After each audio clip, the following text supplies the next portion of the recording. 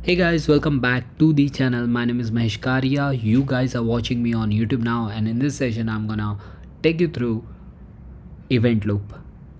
Event loop is a heartbeat of Node.js, and to go through all the phases of event loop, of course this is a pretty much common interview question that in almost all the interviewers will ask you if you are moving forward to take interviews, or as an interviewer, or if you are giving interview.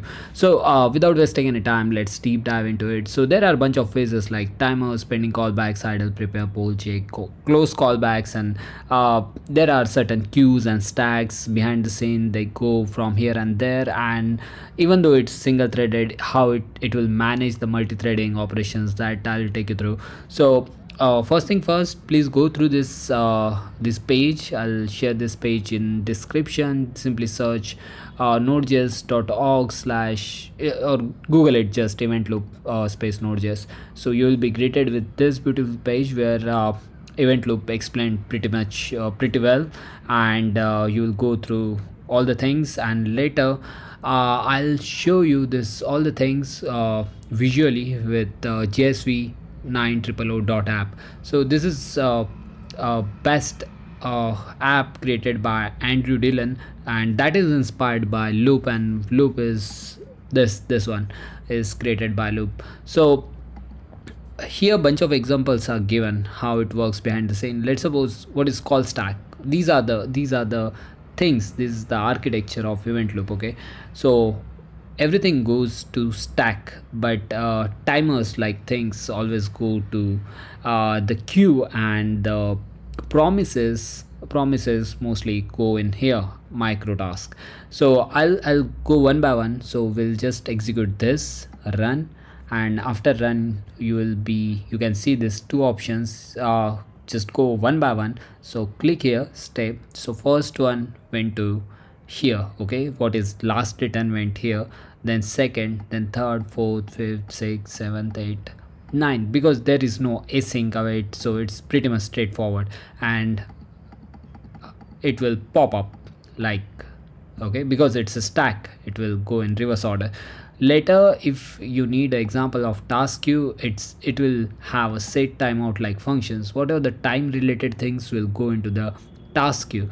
So if I run this thing, and if I see it's going to the queue first, it's not going to the stack, and B and later C. Okay, now it will D will go to the call stack, because this is not doing any async or time operations. So D will get executed first. Later it will come to the C, because it's a queue, and it will go into the stack, so it will be in the right order while executing things. Okay, so B got executed, A got executed. So you understood, right? CBA, this is how it works in reverse order. Micro queue, it's when you use a promise, it will go into the micro task queue. Okay, micro task where B went there and C went there, and again B went to stack first, then C went to stack, and then your fetch kind of things comes into the micro task queue, and that will get executed. Okay, and if you see the task versus micro task, this is the best example where promise and set timeout is there, and when you execute this, the A will go first in here, okay, into the task queue, and later B will go to the micro task. But the real thing is B goes first. Okay, so promise will or micro task will always go first before the actual queue, and you can try this out. Okay, but the another most important question was when I went through many interviews, was how Node.js is able to handle it's a single threaded, and how it's managing the multi-threading operations behind the scene. So for that, the best example that I can show you is this is the simplest code that I have found. Okay, where these I haven't used any node modules. Okay, these are the inbuilt modules libraries of Node.js that you guys can go through.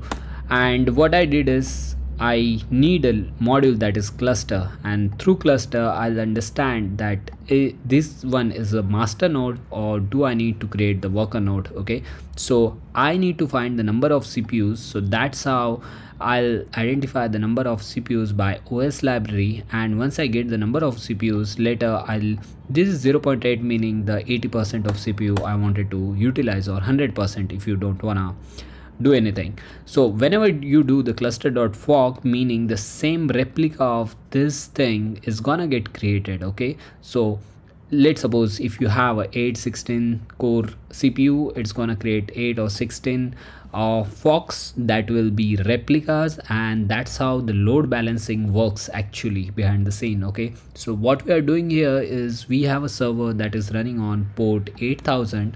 Imagine you have an express server that is working on 3000 or something, and you guys are creating the load balancer. Okay, that if I try to run this thing, it will create the n number of workers. Okay, so this is very very important, because you don't utilize all the time the complete CPU. It always works on the single CPU, and that's how you don't like engage the entire CPU cores. Okay, and that's how we take full advantage of Node.js. And if I need to close this, because I'll go with the